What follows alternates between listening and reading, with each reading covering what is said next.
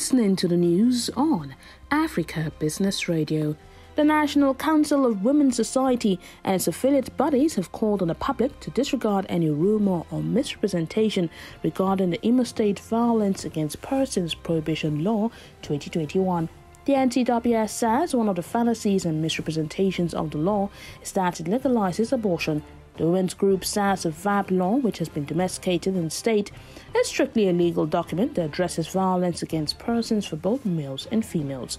They urge the state government to disregard attempts to blackmail the VAPP Law, but continue to support it by budgetary allocation towards full enforcement and implementation.